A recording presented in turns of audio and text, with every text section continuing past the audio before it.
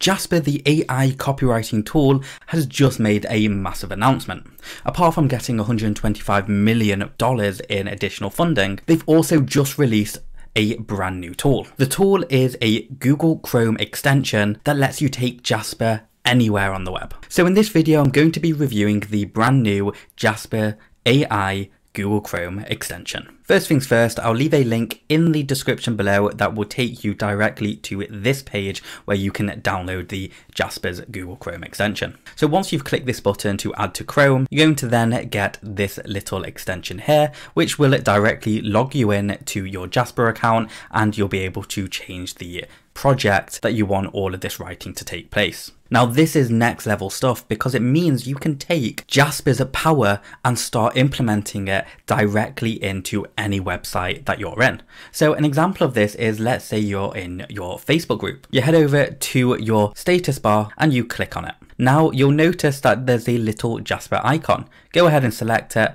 And this is a window to your Jasper account. So you can write a simple command here, or you can click on the templates and get direct access to all of these templates. Let's say today you just wanted to give a motivational speech. So you can say something lines of, write a motivational quote about success, and then do enter. And just like that, you've got yourself a quote that you can then share. So if you've been following my adventure with Jasper, you'll know I started a 30-day case study where I spent 1 hour per day using Jasper to answer people's questions on Quora. It amassed over 50 million views, and even to this day, I'm getting approximately 40,000 views per month from the work I did ages ago. But if I would have had the Google Chrome extension, this would have been so much easier. Let me show you why. So let's say I'm scrolling through Quora and I see a question that needs an answer. I'm going to go ahead and select answer, click this, copy the question, and I have two choices. I can either tell it to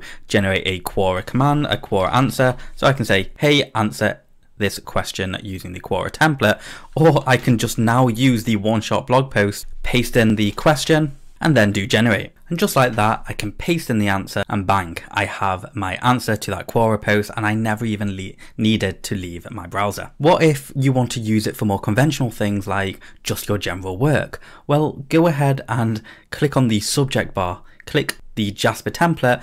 Now you can just say, write a subject line about some exciting news, and then do enter. And then you've got yourself an exciting news. Paste it in, bang. And then what about in the actual description? Well, you can create an outline or even use one of the marketing frameworks like an attention, interest, desire, and action framework. So we click on this, we can paste in the title and then do generate. Grab that and then paste it in.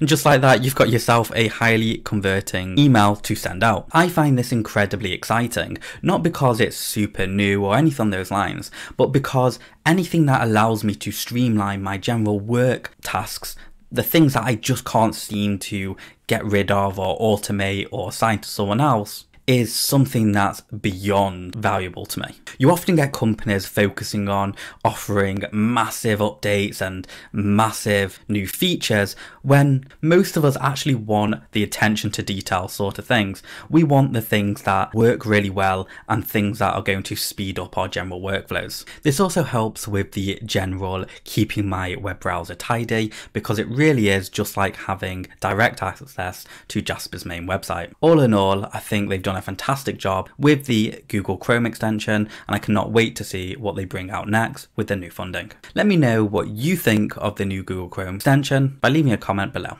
Thank you for watching, and I'll see you next time.